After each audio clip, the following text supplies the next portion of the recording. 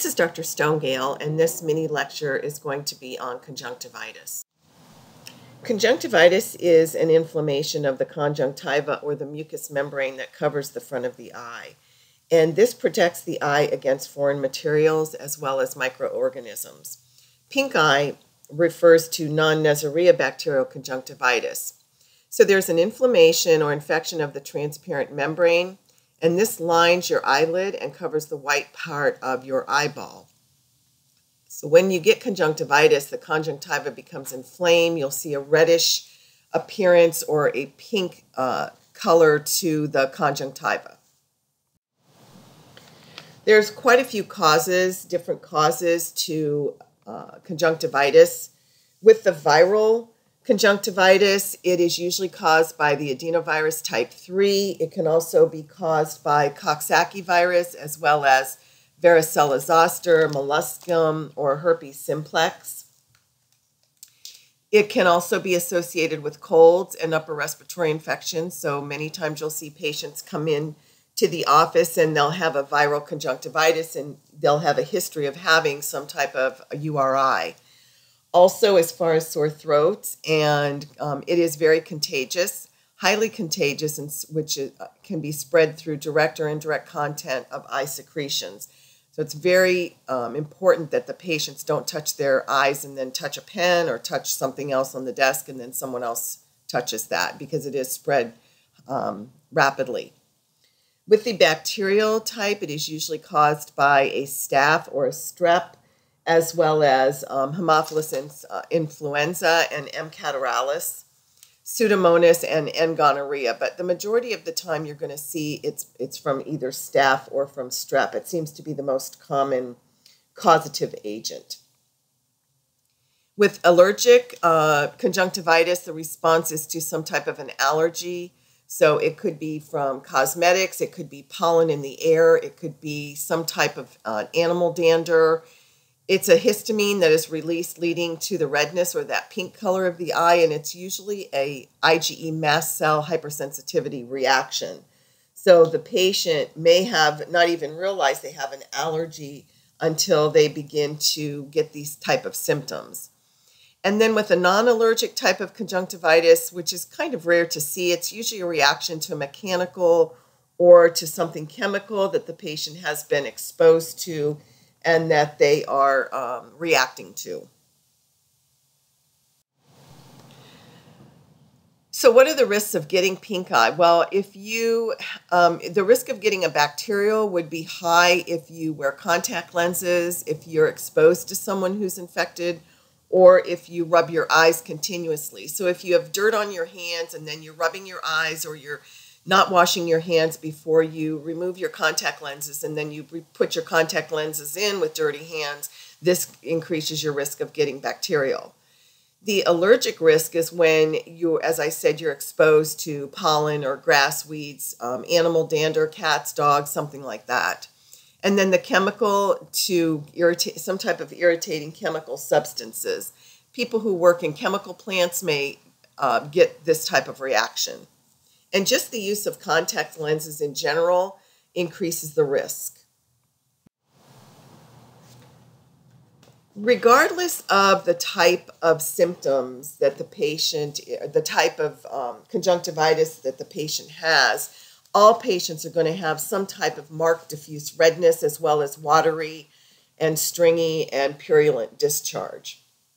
What you're going to see different with each type of conjunctivitis is that with viral, there's conjunctival injection. You'll see the patient have a watery discharge. They may have some swelling. They may have burning, as well as having had a concurrent upper respiratory infection. You may also see that they have pre-auricular node enlargement, or that they have a gritty sensation to their eye. So they tell you there's something in their eye. It feels gritty and scratchy. With the bacterial, you'll see that it does occur with a rapid onset, and they have a purulent exudate. Initially, it's most of the time unilateral, and then it goes to being bilateral. Their eyes will be matted shut when they wake up in the morning. Their eyelids are swollen, and they're usually very uncomfortable when they come in. With an allergic, the hallmark sign is the itching. They'll also get some tearing as well as sneezing and rhinitis. They may also have some conjunctival edema. And then just to give you a little bit of update on chlamydial, you'll also see some profuse exudate with chlamydial, although we don't get into that in the course. It's something that you need to just kind of keep in the back of your mind if you see someone who's got this.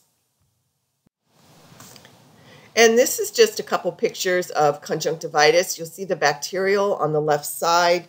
You can see the purulent exudate that's draining, the crusting that's occurring, and that it is bilateral. With the viral, you see the injected conjunctiva and sclera, as well as the redness and the periorbital edema. In allergic, you can see the amount of swelling. So they've got, they've got the marked conjunctival edema here with the redness, and usually they're very uncomfortable when you see these patients with this. And I just threw in these two pictures to show you these two types of chlamydia and hyperacute bacterial. You'll see a lot of this if you're working with neonates, which, this is an adult course, but I wanted to bring this to your attention because adults do get chlamydial as well as hyperacute bacterial, but it is very rare that they do get that. So we're thinking about history. Your old carts obviously comes into play when you're trying to get a history on these patients. Want to make sure to ask them about their location, their onset, their duration. Is this an acute event? Is this something that's been chronic or reoccurring? How much discharge do they have? When did the discharge start? Because the symptoms are really going to vary. And so you need to be asking them specific questions in regards to this. What is the type of discharge? Is it mucopurulent? Are they getting just watery? Is it unilateral or bilateral? Do they get blurry vision? Do they have pain? Do they have sensitivity to light? Most of them will have a sensitivity to light. Do they have any itching? Do they have a history of allergies or eye trauma? And do they use contact lenses or over-the-counter meds? All of these are important to get when you're thinking about the history to lead you to the correct diagnosis for the patient. On physical examination, we want to assess their visual acuity, and that really is a priority for these patients. You want to make sure that they do have vision.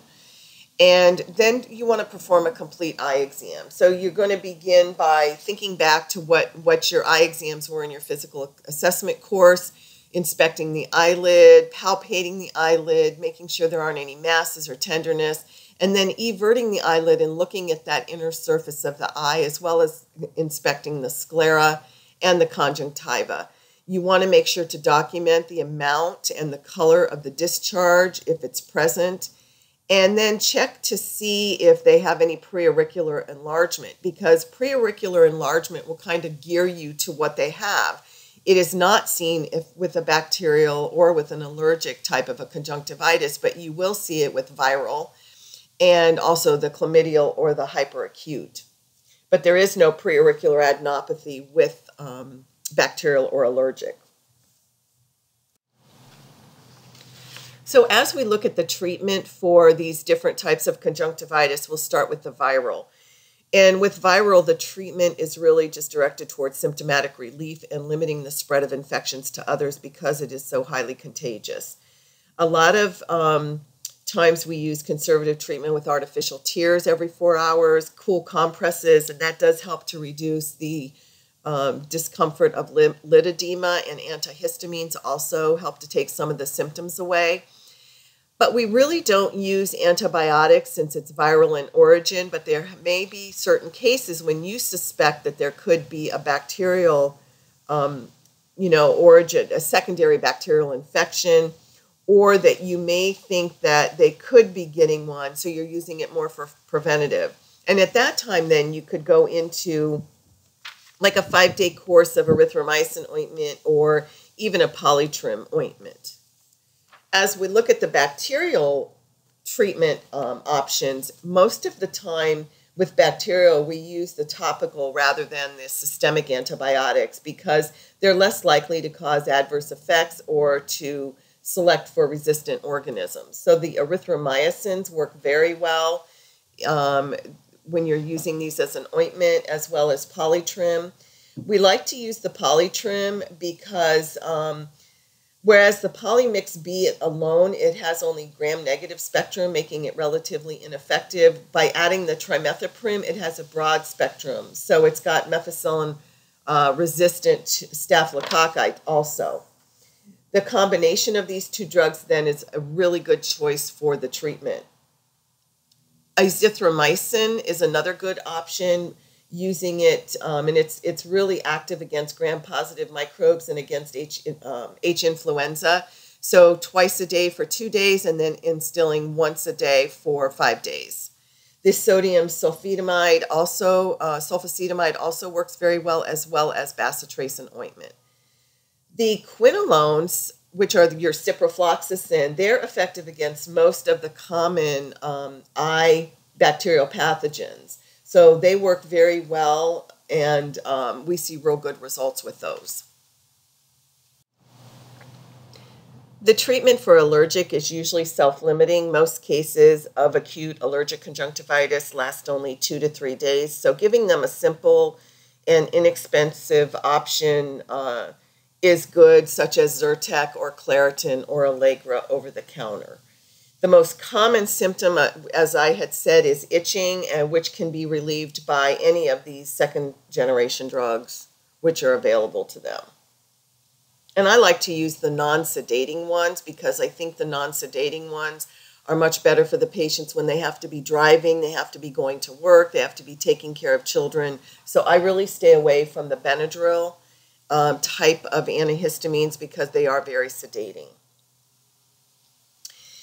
And let's think about when we would refer patients for emergent management, if any, if we needed to. So if they have any pain in the eye, you would want to think about referring them. If they have any decreased visual acuity, or if they fail to really improve within at least 24 to 48 hours, you don't see any type of treatment, resolution. And we need to think about the differential diagnoses with these patients. And these are kind of far-fetched diagnoses, but, we can look at the simple ones such as the blepharitis. Do they have an abrasion? Do they have maybe an obstruction in their lacrimal duct? Or you can get into the things that might be a little more intense, such as acute angle closure glaucoma, the anterior uveitis, iritis, scleritis, keratitis. Those are things you probably would not see much, but they still need to be in the back of your mind as far as a differential diagnosis.